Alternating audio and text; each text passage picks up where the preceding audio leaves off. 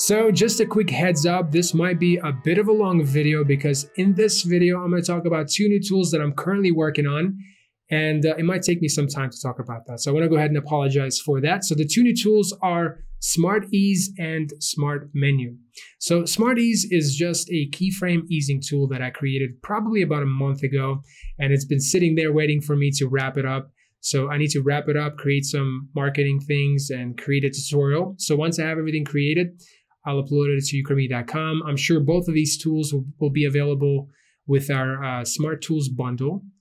But Smart Ease, we're going to talk about this one in the next video. So definitely tune in and I'll show you everything it does. But in this video, we're going to talk about Smart Menu. And this tool, I started working on it on Monday, which is 2 days ago. And lately, I've been creating a lot of different Mogrts for Fox Sports. I mean, I've created all kinds of them. And I learned a lot about problem solving. And I learned that there are certain steps that I take a long time to do. Like it's just sometimes when you create Mogrts, I mean, there's a lot of setup. And that's when I think of creating tools like Smart Menu. I realize I'm like, hey, I don't want to do that again. So let me write it out. So that way I can just click a button and it does it for me. And one of those tools or things that I constantly found myself doing would be the drop-down menu. I hate creating that thing because you have to type it in every time. I mean, it just took a long time to do. And with this, it's much easier. So essentially, Smart Menu, by the way, the name might change, the layout might change. I just want to show you like the early stages of this tool so that you can put in some input, any kind of feedback of the layout, the name, maybe any kind of other features you want to add. Let me know in the comments below because I enjoy interacting with you guys as I create tools. So on the surface, Smart Menu started out as a drop-down menu tool. It would create a drop-down menu tool for me. It would speed up my workflow and it did well. So for example, let me show you like the before and after. So I have this composition here. We have like all these different layers. They're all like a flag of each country, like France, Germany. But I want to create a drop-down menu to where I can pick a country and it will only show me that country logo or flag. How can I do that? So that's something I have to do constantly with Fox Sports. So normally I would create a new shape layer. So we go to new shape layer. It's just a blank layer. It's essentially a null. And I would call this one controls. And that's where I would place all of my controls in. Okay, so that's good. So next I would go over here, expression controls. I would bring in the drop-down menu. I would rename this. I would create my own items here. I would create an item for every single layer. I would name it. I would type it out. I mean, that took a long time. Then you have to do plus. And for some reason, when you hit tab, it doesn't really go to the next one, which would have been awesome. So you had to like click and type and then click. And I mean, that drove me nuts. Okay, so that's that. And then on top of that, when you pick a country or whatever, then you have to go over here and go to opacity and create an expression for every single opacity property to where, link it up to the drop-down menu and all that jazz. So that took some time. And I only have like, 10 countries here. But I mean, with baseball, I think it was like 30 some teams or something like that. So, I mean, you have way more teams to work with. So you have to do all that stuff. You have to type it in. Nightmare. Anyway.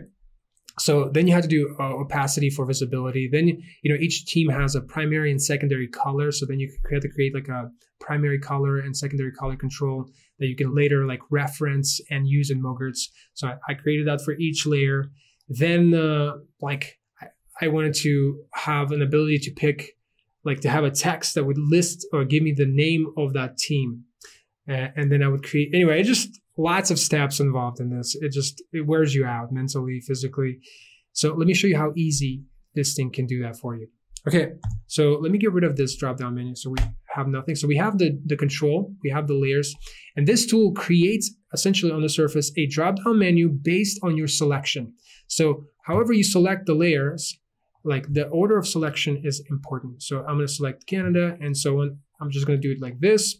So once I've made my selection, I'm going to select controls last. So whatever layer you select last, that's the layer where it's going to create the drop-down menu in. That's very important.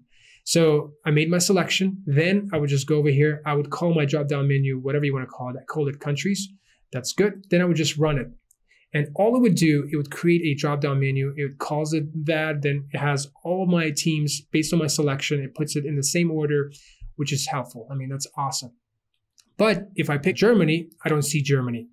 So it doesn't apply an expression to the opacity property. So let me undo this.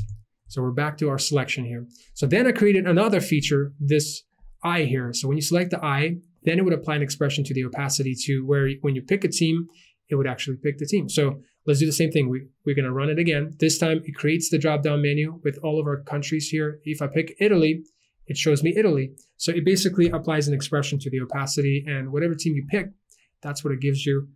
And trust me, that saves you some time. Okay, so let me undo this. Then if I wanted to create primary and secondary color, I would select this color icon. And again, all of these icons might change. For right now, that's what I'm going with. So then I would run it, again, the same selection. Then this time, here's what it does. On the controls here, it creates 3 options here. We have the countries, the same thing. Then we have color options. We have primary color, secondary color. And each layer has primary and secondary color control. So you would just set it up manually like that. So for example, select Italy for right now. Let's do it, Italy. And then we're going to go select Italy here. And Italy has primary, secondary. You can quickly say, here's the primary, here's the secondary. That's good. So then when you go over here, you can choose any team you want. But then when you go to Italy and you say, hey, primary color, it will show you, this is basically like a reference color. It shows you green. That's the primary. Secondary is red. And at any time you can change it. You can update it in here. So that alone is very useful for Mogrt. I mean, you can link things up in other compositions. It's very helpful. So that's the second option. And then let me undo this. So then you make a selection again. Then the third option here is text. So here's what it does. Again, it creates the same controls. It creates all of our color controls for each layer and everything. So it's working well. But then it creates a text layer that has our text based on what you selected. It takes all of that, puts it in an array, and basically you can choose a text. So when you go with something like Italy, it says Italy. And that comes in very handy because you can use it in other compositions. So not only that, okay, so you can do all of that with like few clicks, which is super helpful. But it also, as you select this, each time you click, it moves all of these properties and the text into a central graphics panel of this composition. So now you have them all in here, which means this. So you can go into another composition. Let me get rid of this. And you can bring in our flags layer into here. You can, let's scale this to maybe like 30%. Make sure I type it in. Okay, 30%. And then we're going to move it in here. And so something like that. Maybe we have a lower third. We have our first name, title here, and then we have the logo. But it does have essential properties, which means you can go over here and we have all of our properties in here. We can select a team like Germany. It will update it in here, give us color of Germany, primary, secondary, and so on. In fact, let's set them up right now. So let's do this. Let's maybe go with Italy. Let's select Italy here from the drop-down menu. And we're going to set the primary for Italy green and then secondary red. Let's do maybe a few more Sweden. So let's select Sweden here. And we're going to get the primary blue, yellow, and let's do maybe one more, Greece. Let's do Greece. Yeah, and so let's select Greece and select the layer, and we're going to do primary, and then secondary is white. Okay, so now we can go back to the lower third here, and we can choose, let's go with Sweden. As you can see, primary is blue, but I can say, hey, show me secondary. It's yellow. We can choose Italy, whereas the primary is green, secondary is red. You get the concept. So once you have it all set up, you can actually go over here and copy this drop-down menu of the country. So I'm just going to copy it, and I'm going to paste it into this control. So I have a control layer for the lower third that I'm going to paste it in, and all I have is just the drop-down menu. It doesn't do anything. It's just empty, but I can link it up to it. I can just say, hey, countries here, we're going to link you. I have a microphone here. It's kind of hard to see, to this menu right here. So based on what I choose from here now, Canada, it shows me Canada, but it also shows me the colors of Canada. I can do secondary. And we also have a list.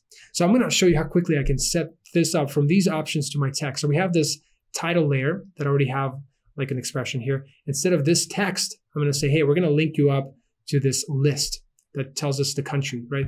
So Canada, so I can easily pick any country I want. It shows me the country. That's awesome. Then I can say, let's do Italy right now.